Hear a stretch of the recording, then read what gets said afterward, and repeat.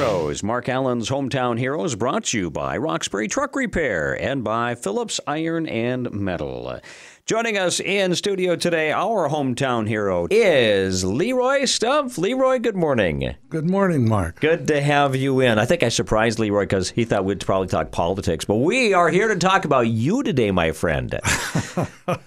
Okay. Let's first off, for those, I think most everybody knows the name Leroy Stumpf, and especially if they've been around the area at any length. But let's go back and tell us a little bit about where was Leroy born and raised? Well, good morning, everyone. It's nice to be here. And when I come out to the studio, I always am marveled at the high technology that they have here, and because they're always working on something. Well, myself, my mom and dad always said that I was born at home. So but they did give me a town, a small town back then, the town of Waverly, Minnesota. You may remember that Hubert Humphrey had a home in Waverly.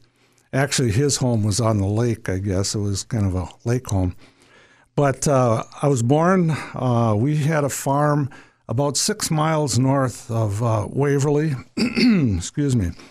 And it was a kind of a general all type of farm. We had a dairy herd, we raised pigs, we had chickens, and just the other day I was talking to our grandsons, telling them that when I was growing up, I had a brother, and then about 10 years later, my parents had 2 girls, about 2 years apart. So we had 4 in the family.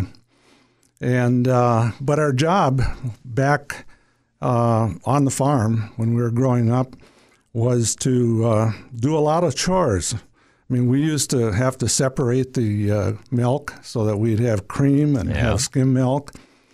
We used to also have to, back then, and people may laugh at this, but we used to feed our pigs what they called slop. Yep. And we'd mix in, the way you'd mix it up, maybe that's where I got the urge to start becoming a winemaker years and years later.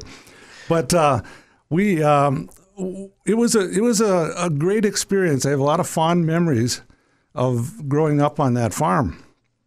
And then a little while later, well, one other thing that was fascinating to me is that right after World War II, I believe, my parents took on 2 families. We had a large brick family or farmhouse, and it was big enough to have, we lived on the first floor, and then these families, one at a time, I think a year apart, they were from Latvia, the little country of Latvia right next to Russia.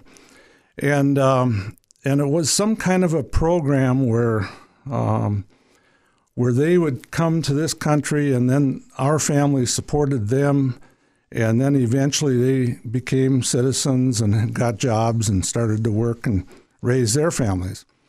And so that was interesting to me because when they came, they were learning English and struggling a little bit, with different things, and learning how to farm the American style and stuff like that. So it was a good experience, I think, for us as we grew up. Another one was that we had horses. This was back when I was born. I was born in 1944, and my brother was born in 1940, so he's 4 years older. So we still had horses, and we still used them. Not so much for the field work, but for things like going out to the woods when we heated our house with wood. Right. So we'd saw up wood and then have to go out there in the wintertime with this. No chainsaws back then. That was by hand. That was by hand. Yeah. The old long crosscut saw. And we'd bring the wood in the wintertime with the horses and the sleigh and everything and my brother and I would tie our sleds with a long rope to the back of the sleigh. And so that was another vision I have or experience that I still once in a while think of. And then from there, and my dad was kind of had other jobs too. He was a school bus driver, and he also had a truck that he would haul livestock to South St. Paul, and then bring other things back to businesses in town. So from there, we moved to a town, Buffalo, and that's where I went to school. I went to St. Francis Elementary School, and after that, my dad got a job working for a company called National Tea Company, and then later I think it was National Foods Company, and he was driving truck for them as well. And so then we lived for a period of time in Hopkins. Actually, the boundary was Edina, but it was kind of on the fringe of Edina. So, but right. it was in that area, that suburban area. And I went to 1 year to Benilde High School, which is down in St. Louis Park. And from there, whatever inspired me at the time, I decided to go into the seminary, the Catholic seminary for the St. Paul Diocese. And I spent a number of years both in what would be the high school part of the seminary and 2 years of college. And then I went over to the St. Paul Seminary, which was right across the street, Summit Avenue from St. Thomas College. So at that time, my goal was to become a priest, Catholic priest, which I had examples in our family. On my mother's side, there was a priest. One of her cousins, which would have been one of my uncles, and then there were others too. It was, I think, kind of common back then to have religious or have some of your relatives go into the religious orders. Right. We're visiting this morning with Leroy Stumpf on our Hometown Heroes, and so you initially going to get into the priesthood. Okay. Did you get as a priest, or did you move on from there? No, I went through the whole seminary system, which was 4 years of college and then 4 years of theology. And then I was ordained a deacon. And before I was to be ordained a priest, I decided, I went down to work in Guatemala, Central America, and spent a period of time down there working in a mission for the Diocese of New Ulm.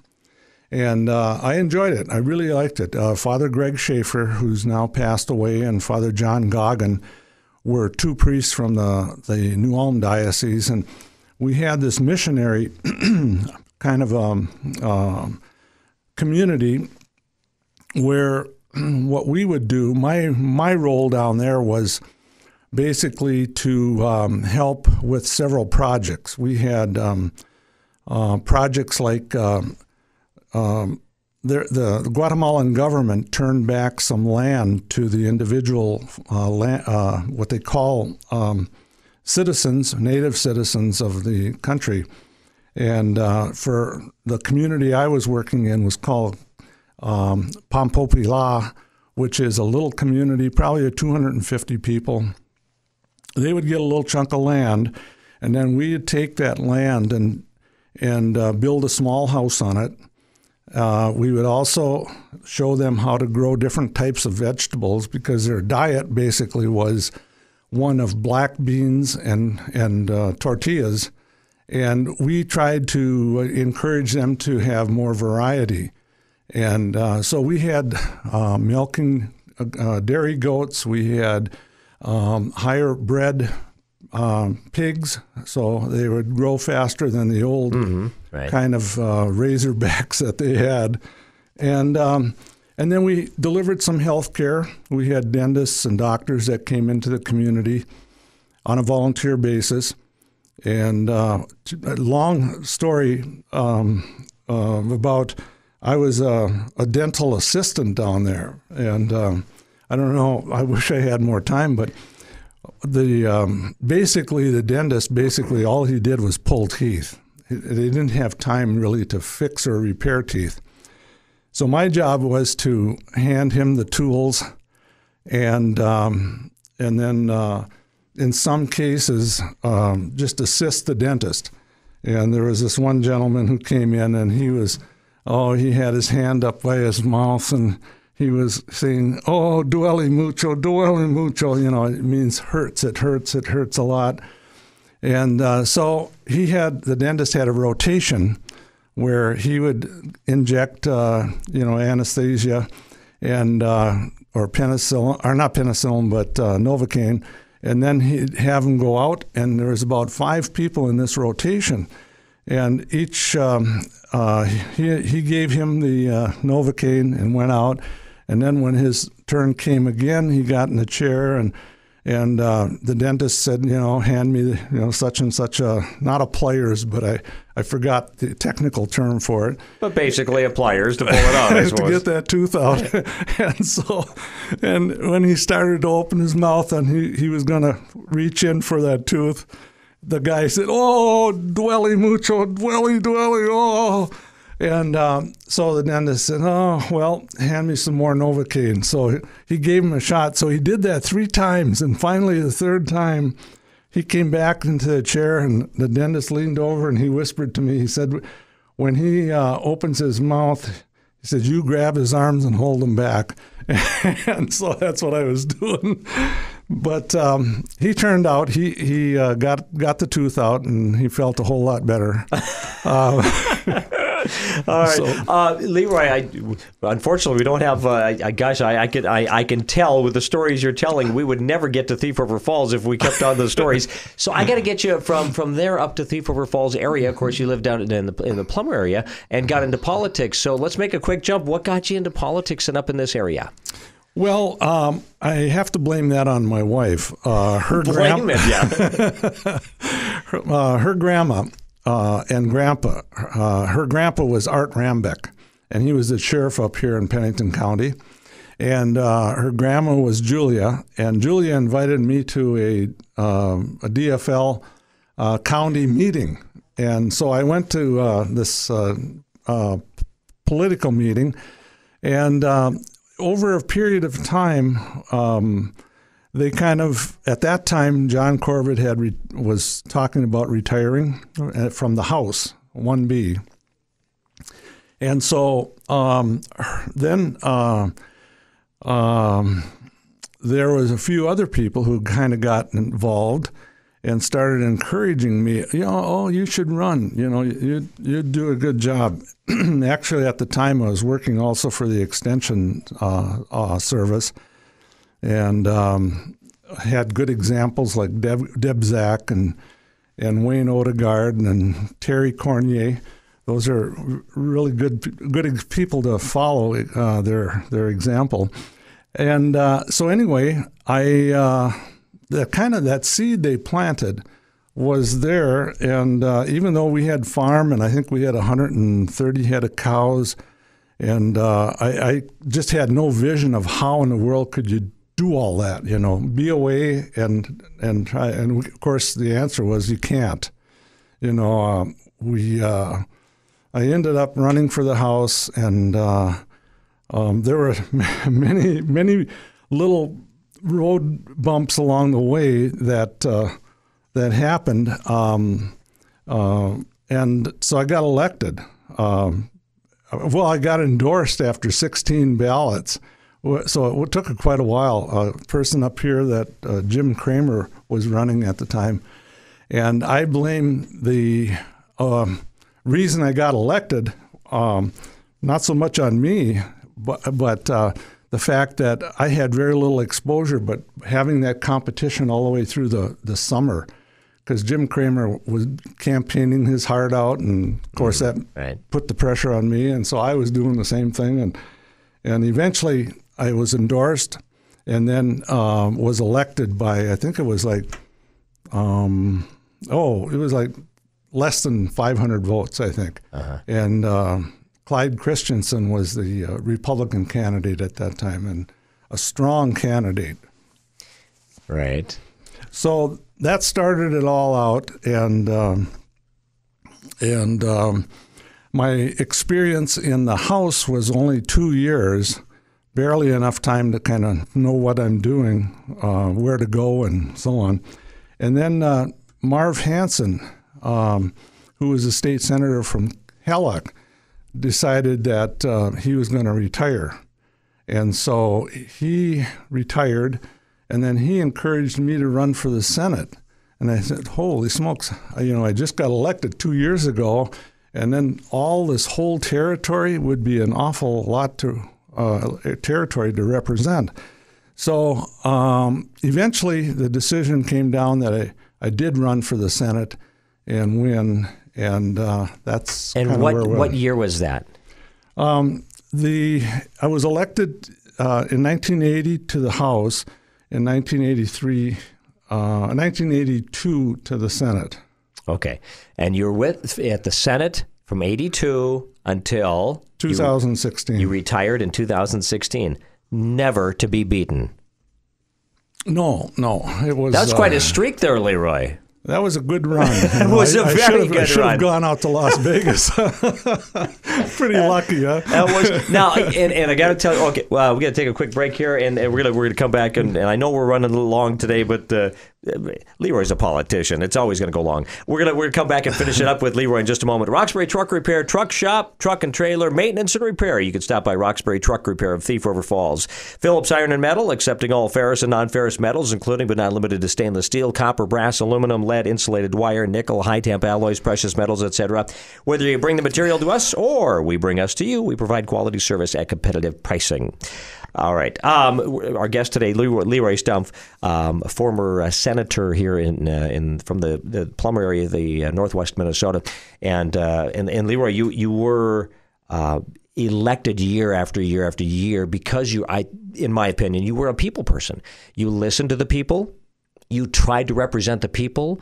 I don't think it is as much as today, where there's Democrats and Republicans, and there's almost a wall in between. And when you were part of the Senate, there was more talking. It seems like there was more bipartisanship, and it doesn't seem to be as much now. And I think that's one of the reasons you were elected so much, because you were a people person. What do you think? Well, I think I know it's a dangerous question to ask a politician. What do you think? But yeah, it is. But you were absolutely right. When I went into the legislature, I was very nonpartisan. Now it seems like someone who gets elected has to kind of go one way or the other, and that's what I see, a value that I see in our Congressman Colin Peterson. There's very few people that really work with both sides. And I used to do that. I worked very closely with the Republican legislators as well as my Democratic legislators too. And that's where we need to somehow come back to, because there's legislation that's important to the public really should have both Democrats and Republicans, and maybe even some independents. There's not many of them, but they should all be involved instead of just having one side or the other. Now, you also, we got to throw in something real quick here too. You also were in the winemaking business. Now, you're no longer in that, are you? No, we closed our winery in the end of 2017. And how long did you have that going? 14 years. 14 years. Mm-hmm.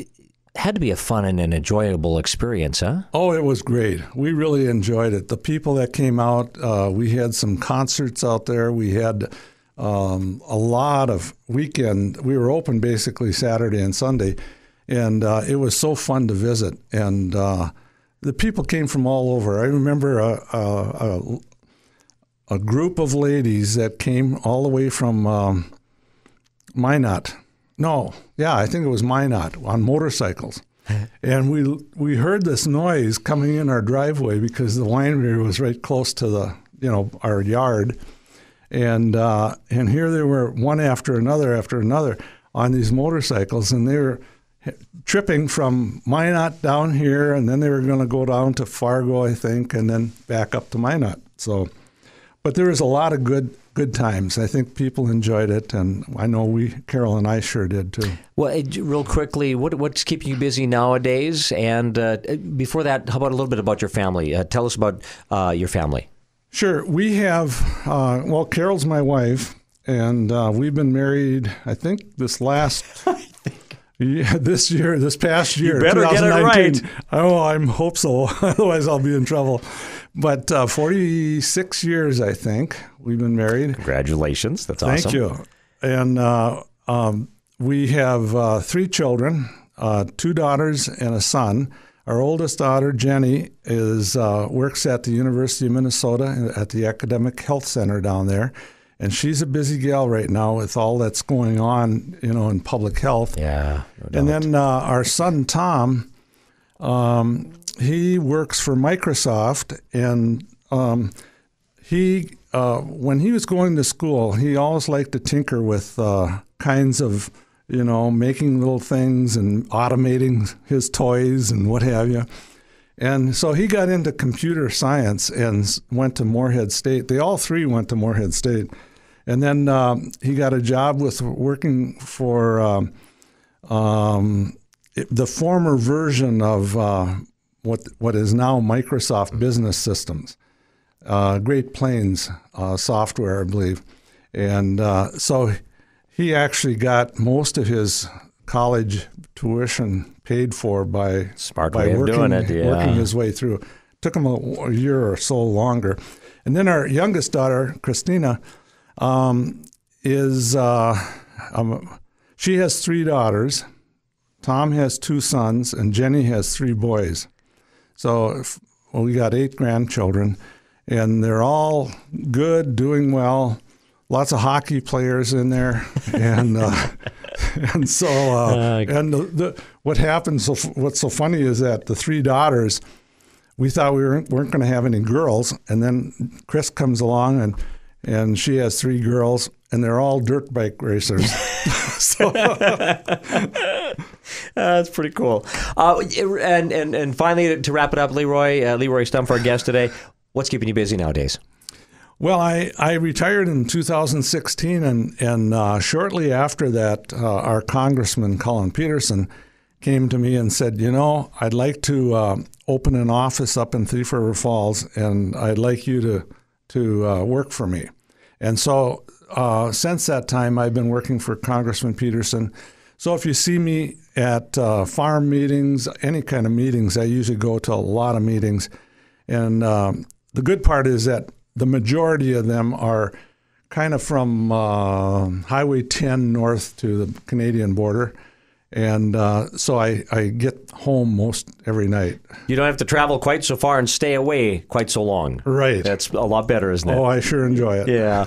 Leroy, we're out of time. I appreciate it. I know we could have spent at least an hour here hearing stories. Heck, we'd still be down in southern Minnesota yet, I think, if we keep going. But thank you so much. And thank you for all of your work with the legislature and in the Senate. We really do appreciate the caring behind your decisions and whatnot. So thank you. Thank you very much for having me. Leroy Stumpf, our guest today on Mark Allen's Hometown Heroes, brought to you by Roxbury Truck Repair and by Phillips Iron and Metal.